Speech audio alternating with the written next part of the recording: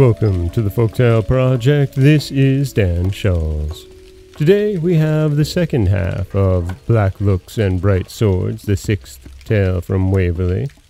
And next week, we're going to have the last week of our stories from Waverley. And that means we have a decision coming up.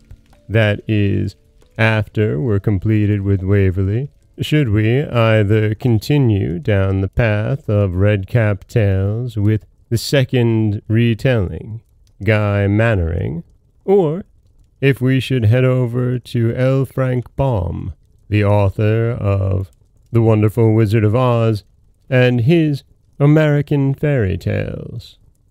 If you head over to folktaleprojects.com or over to twitter.com/folktaleproject, we'll have a little survey there for you to let me know which way you'd like to go. But, for the time being, here is part 2 of Black Looks and Bright Swords. It was not long before the poor prince had a further proof of this fact. On the 5th of December, after a council at Derby, the Highland chiefs, disappointed that the country did not rally all about them, and that the government forces were steadily increasing on all sides, compelled the prince to fall back towards Scotland. Fergus Mac-Ivor fiercely led the opposition to any retreat. He would win the throne for his prince, or if he could not, then he and every son of Ivor would lay down their lives. That was his clear and simple plan of campaign. But he was easily overborne by the numbers, and when he found himself defeated in council, he shed actual tears of grief and mortification. From that moment Waverley was an altered man. Since the day of the quarrel, Edward had seen nothing of him. It was therefore with great surprise that he saw Fergus one evening enter his lodgings and invite him to take a walk with him. The chieftain smiled sadly as he saw his old friend take down his sword and buckle it on. There was a great change in the appearance of Waverley. His cheek was hollow, his eye burned as if with fever. As soon as the two men had reached a beautiful and solitary glen, Fergus began to tell Edward that he had found out how wrong-headed and rash he had been in the matter of their quarrel.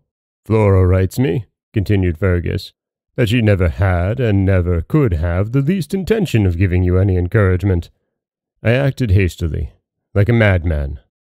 Waverley hastily entreated him to let all be forgotten, and the two comrades-in-arms shook hands, and this time heartily and sincerely. Notwithstanding, the gloom on the chief's brow was scarcely lightened.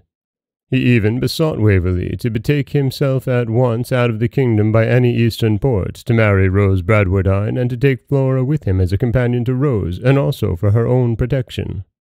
Edward was astonished at this complete change in Fergus. "What?" he cried. "Abandon the expedition on which we have all embarked?" "Embarked," answered the chief bitterly.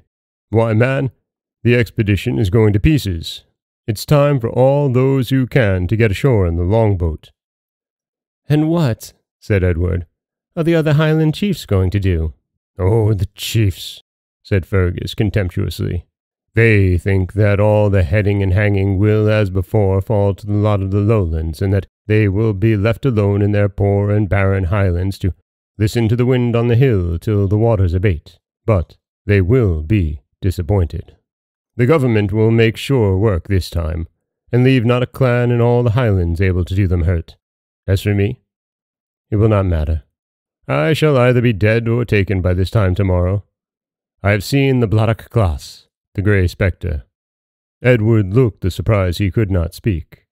"Why," continued Fergus in a low voice, "were you so long about Glenaciach, and yet never heard of the Bladach Class? The story is well known to every son of Ivor. I will tell it to you in a word.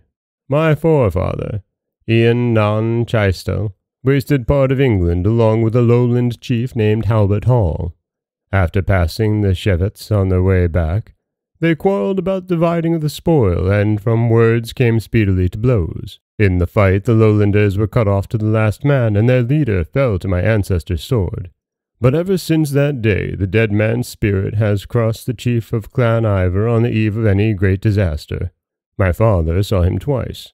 once before he was taken prisoner at Sheriff Muir, and once again on the morning of the day on which he died. Edward cried out against any such superstition. "How can you," he said, "you who have seen the world, believe such child's nonsense as that?" "Listen," said the chief. "Here are the facts, and you can judge for yourself. Last night I could not sleep for thinking on the downfall of all my hopes for the cause, for the prince, for the clan. So, after lying long awake, I stepped out into the frosty air. I had crossed a small footbridge, and was walking backward and forward, when I saw clear before me in the moonlight a tall man wrapped in a grey plaid such as the shepherds wear. The figure kept regularly about 4 yards from me." "That is an easy riddle," exclaimed Edward. "Why, my dear Fergus, what you saw was no more than a Cumberland peasant in his ordinary dress." "So I thought at first," answered Fergus, "and I was astonished at the man's audacity in daring to dog me. I called to him, but got no answer. I felt my heart beating quickly, and, to find out what I was afraid of, I turned and faced first north, then south, east, and west. Each way I turned, I saw the grey figure before my eyes at precisely the same distance. Then I knew I had seen the buttock glass. My hair stood up, and so strong an impression of awe came upon me that I resolved to return to my quarters. As I went, the spirit glided steadily before me till we came to the narrow bridge, where it turned and stood waiting for me. I could not wade the stream, and I could not bring myself to turn back. So, making the sign of the cross, I drew my sword and cried aloud, 'In the name of God, evil spirit, give place!' 'Vicky and Vor,' it said in a dreadful voice, 'beware of tomorrow.' It was then within 1/2 yard of my sword's point, but, as the words were uttered, it was gone. There was nothing either on the bridge or on the way home. All is over. I'm doomed. I have seen the buttock glass, the curse of my house." Edward could think of nothing to say in reply. His friend's belief in the reality of the vision was too strong. He could only ask to be allowed to march once more with the sons of Ivor, who occupied the post of danger in the rear. Edward easily obtained the Baron's leave to do so, and when the clan Mac-Ivor entered the village he joined them, once more arm in arm with their chieftain. At the sight, all the Mac-Ivor's ill feeling was blown away in a moment. Evan Dhu received him with a grin of pleasure, and the imp Callum, with a great patch on his head, appeared particularly delighted to see him. But Waverley's stay with the clan Ivor was not to be long. The enemy was continually harassing their flanks, and the rear guard had to keep lining hedges and dikes in order to beat them off.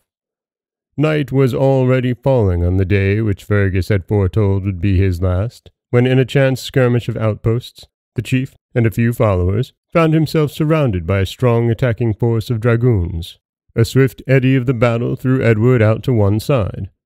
The cloud of night lifted, and he saw Evan Dhu and a few others, with the chieftain in their midst, desperately defending themselves against a large number of dragoons who were hewing at them with their swords. It was quite impossible for Waverley to break through to their assistance. Night shut down immediately, and he found it was equally impossible for him to rejoin the retreating Highlanders, whose war-pipes he could still hear in the distance.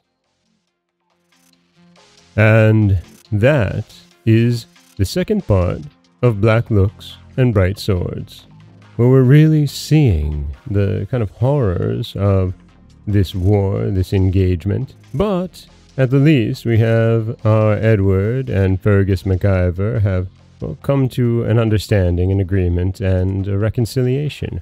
Although Fergus is certain that he's doomed on the following day. So next week we will pick back up with the last 3 stories.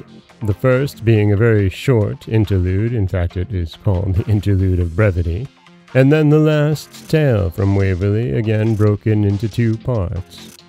This is Dan Scholz of the Folktale Project. Don't forget that you can subscribe to the podcast on Apple Podcasts, Stitcher, Google Play, Overcast, anywhere you like to get your podcasts.